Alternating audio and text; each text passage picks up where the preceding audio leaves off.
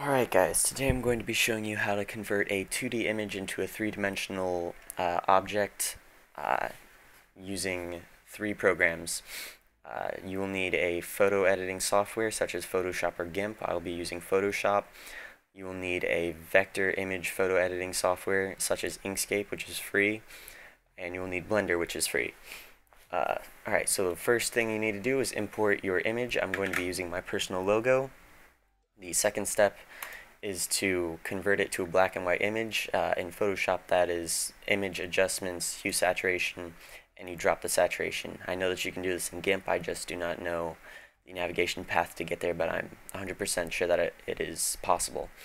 Next, you want to hit OK, and now you want to save it to somewhere where you will be able to find it. I'm going to save mine as a PNG, as logo.png. Replace it, hit OK.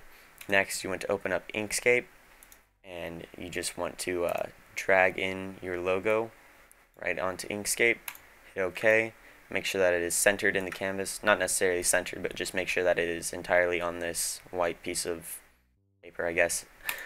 Next, you want to make sure that it's selected by clicking on it. An outline will come up like this. That will signify that it is selected. Click Path, Trace Bitmap, or Shift-Alt-B if you are hotkey savvy. Hit OK, then hit Update. A little image should pop up in this window that vaguely resembles your logo. That's good. Don't worry about it. Now hit File, Save As. Make sure you also save this as something and to somewhere that you will be able to recognize and navigate back to. I'll save mine as drawing9.svg. You can either save it as Inkscape SVG or plain SVG. Either of these work. Just click Save. Next, you want to open up Blender. Alright, so just delete the startup cube and make sure that the screen display is on. Alright, next you want to hit File, Import, Scalable Vector Graphics. You want to select whichever one that you saved it as and zoom in a lot. That is middle mouse wheel. Alright, as you can see, if we right click to select it, its origin is over here. That's not good. Hit Control Alt Shift C and select the first option from that drop down menu, geometry to origin. That just makes it easier to work with. Next, press 0 on the numpad and S to scale all the way, not all the way up, but until it fits the camera. And then RZ to just reorient it a bit. We're going to scale mine a bit more. All this is personal preference from here on out, basically. You can mess around with whatever values you want. I'm using what I find works best for this type of project. You just want to make sure that the entire image is in the screen. And next you want to hit Alt-C, Mesh from Curve Meta Surf Text as the second option. Up here where it says Blender Render, click that, select Cycles Render. I'm going to drag this out a little bit. Next, hit 1 and 5 so that we go into front orthographic view mode. We're going to click this blue arrow and while holding shift drag it up just until you can see that red line. That's just so that when we add this void, or not this void, this ground, it doesn't clip into this object and it looks nice. So in camera mode, you don't have to be in camera mode, but hit Shift A, mesh plane, then hit S20. That value works almost always for this, just so that you can see up here at the corner it doesn't go out of, or we can't see the edge of the ground. That's good. Next, right click your logo again, select 1, and now you can either press tab to go into edit mode, or from where it says object mode you can click that and select edit mode. You just want to make sure that you're in edit mode, then press A few times just until everything's highlighted. You'll be able to tell it's highlighted if it is yellow. You should only have to press it once though.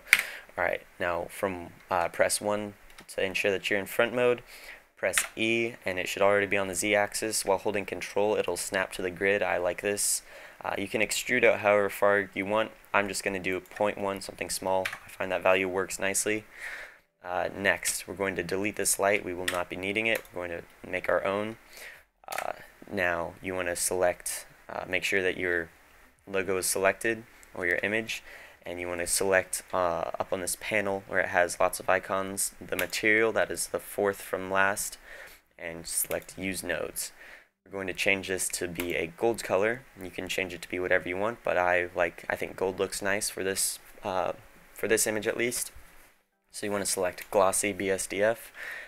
You want to change the color. I know I have a gold color that I like. It is, if you go into the hex tab and you type in FFD79B, it'll give you a nice gold color. You want to make sure if you see it's not all the way yellow and it's not all the way white, it's somewhere in between and it looks nice. I'm going to change the viewport color in the settings to be the gold color as well. And we're going to leave its roughness at 0.02 so that it doesn't, basically the glossy shader will make it look like a mirror, and we're going to add lights, and when we add the lights, if it's just a perfect mirror, perfect reflection with no distortion or anything, it'll look kind of tacky to have these two white rectangles. So if we give it 0.2 roughness, it will fuzz it out a little bit and just make the image look nicer. So speaking of lights, that's what we're going to do. I'm going to press Z so we go into wireframe mode so that we can see a little bit more easily. Press Shift A, add a mesh plane, S, Y, I'm going to scale it by 8, and SX so that it's a bit thinner. Press 1 to go into front view, drag it up till it is, make sure you select the blue arrow, or you can press GZ to move it up along the Z axis. But you just want to drag it up till it is about the same height as the camera. Move it over till it is about at the width of your logo. Then press R and rotate it so that it is facing your logo. Next, we want to click New Material. We're going to call this light_small, just so that we know it's easier to be organized this way. We're going to select an emission type shader, and we're going to give it a strength of 2. We're going to go into top mode, and we're going to duplicate this and move it over a bit. Also, both of these need to be moved upwards. Just trust me on that. They will. I'll show you why in a second. So if you press F12 to render, you can see it looks nice and glossy. The reason why we move them upwards is right here. Don't worry, it's grainy right now. This is just for the sake of speed. It'll look much more crisp by the end. You can see right here the highlight sort of cuts off. That's because this is not far enough up, as well as I'm going to move them over so that the furthermost to the right light is on the left side of the logo. That way the highlights are sort of in the middle of the logo. But as you can see, we have some very dark spots up in the corners. That's not good. It's kind of ugly to the eye.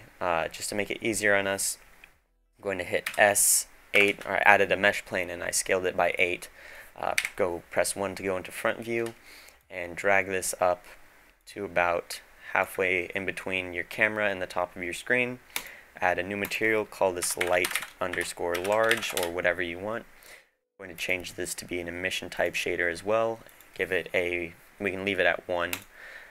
Now if we render, you can see everything's a bit brighter. It looks nice. I'm going to move this over and angle it a bit at our project, or at our image, so that it's just a bit brighter there. Alright, that looks good. Next we're going to go into the render tab, that is the camera. We're going to click on the sampling and we're going to change the render to 100. This is going to take about 30 seconds. We're just going to use this image as our post-processing reference image. It is going to take a while for these to render if you're rendering off your CPU. If you have a NVIDIA graphics card, then it will go faster because they have CUDA cores and Blender is optimized to render using CUDA cores. But if you have a different kind of processor such as AMD, then you will have to render using your CPU. Alright, so now that's finished, you can go down here where it looks like a portrait, sort of, a painting, and select the node editor. Basic overview of the node editor, you have 3 tabs. You have your material tab, your renders layer tab, and your textures tab. We're going to be using the second one, the renders layer tab. Check use nodes and backdrop. Drag render layers over to the left, composite over to the right. Hold Control and Shift and left click on the render layer so that we have a viewer node so that we can tell what's happening. Alright, now we're going to get onto post-processing. Hit Shift A and add filter glare. When we drag this over to the left, we're going to drop the threshold until you can see it starts to glow. So about a 0.5 works for this. And now we're going to add hit Shift A and add distort lens distortion. And this is one of my favorite nodes. It just adds a bit of photorealism. The value we're going to be messing with is dispersion. I'll show you what that does. If we set it to 1, you can see it makes it very blurry, and it adds these. This looks kind of ugly unless you're going for a very impressionistic effect. If we give it a value like 0.05, you can see it only does it very slightly to the edges, and it makes it look more photorealistic. It just makes your render have a bit more feeling in it. The sense of time was put into it. Just makes it look nicer. Next, we're going to do some color correction. Shift A, color, hue saturation. Oh, not hue saturation, my bad. Color RGB curves. That's what we want. Alright, this image right here, this is your input. Whatever is plugged into here is what you're going to be modifying the color of. In this case, it's this image passed through glare and lens distortion. You have 4 tabs up here on the top. This is contrast, red, green, and blue. You can play with these in case you didn't get the color you wanted, or you just want to add some things that you weren't able to just using the materials tab. You can do it here. So in contrast, it'll make your dark areas darker and your bright areas brighter. Something slight like that. That looks good. I don't want to add any red, green, or red or green, but I would like to add a bit of blue. Very soft touch of blue. Just about there, so it just gives it a bit more feeling. Next, you want to make sure that whatever node you did last, you want to make sure that that's connected to the composite, otherwise it won't work. Alright, now back over here on the render tab with the camera. You want to select the slider and make sure that's 100%. You can change the resolution of the photo if you want. I'm going to leave mine at 1920 by 1080. Go down here back to sampling, change that to 500, and now we're ready to render it. Click render. This could take anywhere from 10 to, it could take 5 minutes, it could take 15 minutes. It depends on what you're rendering off of. Alright, so hit render and just wait for that to finish. I'll be right back. Alright guys, you can see the image is finished and it looks great. The next step is to just save it. So down here on the bottom left, you want to just hit image, save as image, save it to wherever you want, as whatever you want. If you wanted to change it, right now it's being saved as a PNG. You could go over here and select from this format. This is in the render tab. Just select from any of these formats. These ones over here are movies, but these are images. So knock yourself out. I hope you guys enjoyed the video. Alright, bye.